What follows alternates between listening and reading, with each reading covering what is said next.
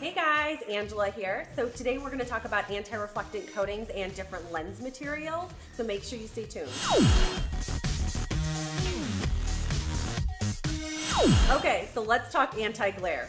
All right, some people get it, some people don't. Realistically, it should be on everyone's lenses. Here is why. Everything that your eye is trying to do, the clarity that it's trying to get has to do with the light that's in the back of your eye. So why wouldn't you put something that lets light pass through your lenses to get to the back of your eye if you can? So anti-glare, this is a good example. Before and after, great demo. So this kind of shows you what you're looking at when you have an uncoated lens, how much light is bouncing around, and how much light actually passes through when you actually have that coating on there. That's really important. When you do not have a coating on your lenses, you actually lose 8% of light.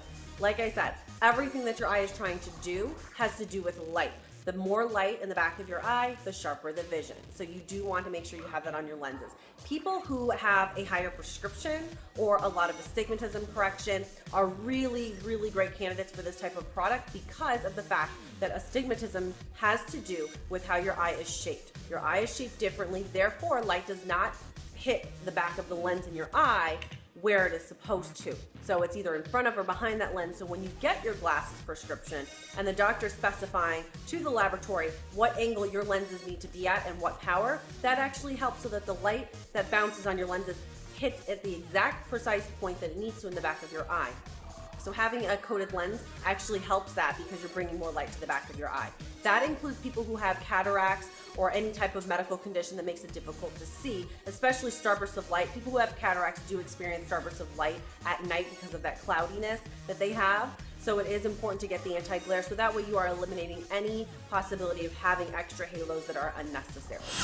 So not only does anti-glare bring more light to the back of your eye, aesthetically it actually makes your lenses look a lot better because it's letting that light pass through. You're not getting all that light bouncing around. The same thing when you're trying to take your selfie or you're trying to take pictures with your family. You do want to make sure you have that so that way when you're taking a picture and you can see everyone's eyes, you'll be the only person that has white glare all over their lenses. You won't be able to see your eyes at all. A lot of the top anti-reflecting coatings actually have a 2-time within 2-year warranty for scratches. For me, I'm the person that remembers a day after my 1-year warranty is up that I even had a warranty. So that is a bonus. Okay, so anti-reflectant is not just for adults anymore. With the increase with smartboards and tablets and computers and things like that in school starting at a younger age, it is starting to be very recommended for kids to get them. I recommend it for any kid that is getting any glasses just because it is going to create that sharp vision.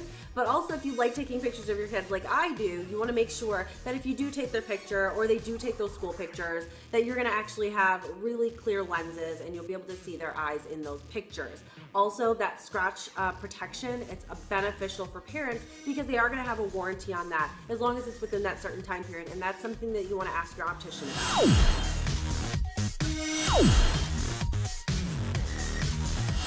Okay, so here's a little bit of information a lot of people don't know. Your cell phone and your tablets and all those electronic devices that you use actually emit something called blue visible light. What that does is it actually suppresses melatonin. If you don't know what melatonin is actually naturally produced in your body and it helps you fall asleep easier. So when you turn on your cell phone to look at it at night right before you go to bed, you're actually suppressing your melatonin quickly, and it's gonna make it a lot harder for your brain to shut down and go to sleep. The same thing with those natural feel lights, the light bulbs. You actually may want to consider switching to regular ones in your bathroom so that if you do take a bathroom break at night, you're not going to suppress your melatonin and make it harder for you to go to sleep. The reason why I bring this up is there's a lot of anti-reflectants out there that actually block blue visible light. So if you are a frequent computer user, you may want to actually consider getting that particular anti-reflectant. You can actually ask your optician about which brands are offered through their practice. That way you can get a hold of something like that if that is an issue that you are having. One way to really tell is to stop using your phone or any electronic device 45 minutes before you go to bed. I know, don't freak out. 45 minutes, you can do a whole bunch of things in 45 minutes that don't involve your phone. So I definitely have to be real with you guys. The first couple pairs of glasses that I got, I didn't get anti-glare because I wanted to save on cost. So the company I was working for said, you know what, if you're gonna sell it, you do have to try it. So once I did get the anti-glare, I did notice that my vision was sharper, I was like, I guess that's a pretty good product. I guess I don't notice a huge difference. I did notice at night driving, it was so much clearer, especially when it was raining. But the other benefit that I didn't anticipate was how much my eye fatigue actually went down.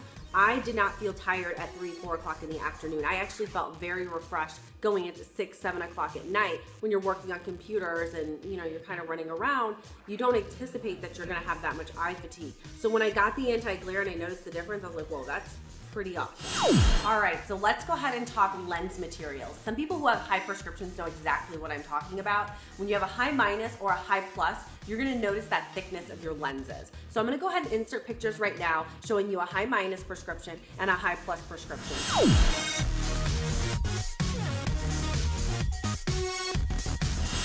High minus prescription is going to be thinner in the middle and thicker on the edges, okay? Now this material is a plastic lens, okay?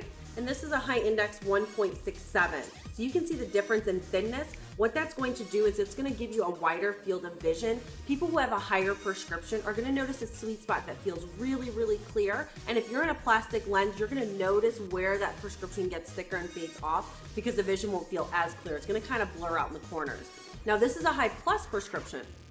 High plus prescription is gonna be thicker in the middle than it is on the edges, and this shows you the same exact prescription, which is a plus 450 in a plastic versus a high index material. So you can see by getting that high index material, you're gonna get a thinner, flatter lens. You're also gonna get a wider field of vision that's clearer, so it is gonna be a lot better for you. Some people cannot actually adapt to certain materials, so you may have to switch to a different one if you do get your lenses and you're finding that you are having issues.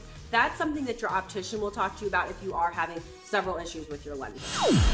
Okay, so anyone under the age of 18 is required to be in an impact-resistant lenses. There are 2 materials that are impact-resistant and approved for minors. That is polycarbonate and Trivex. Polycarbonate and Trivex are both about 25% thinner than plastic, so it is going to be a little bit thinner. But the one thing that's different between the two is that Trivex is actually recommended for higher prescriptions for people who are minors or need to be in an impact-resistant lens because it actually has better optics. Okay guys, so that is all about anti-reflectant coatings and different lens materials. If you have any questions, make sure you put it in comments. I would love to know any questions you guys may have. We'll make a future video answering those questions for you. Remember, trust your optician. They know exactly what they're doing, and they're the #1 person that you want to go to for any questions or any problems that you are having. So make sure that you like and subscribe. Stay tuned for other videos. We are going to be doing a video next that is talking about progressives. I know, scary, but you'll be fine. Trust me.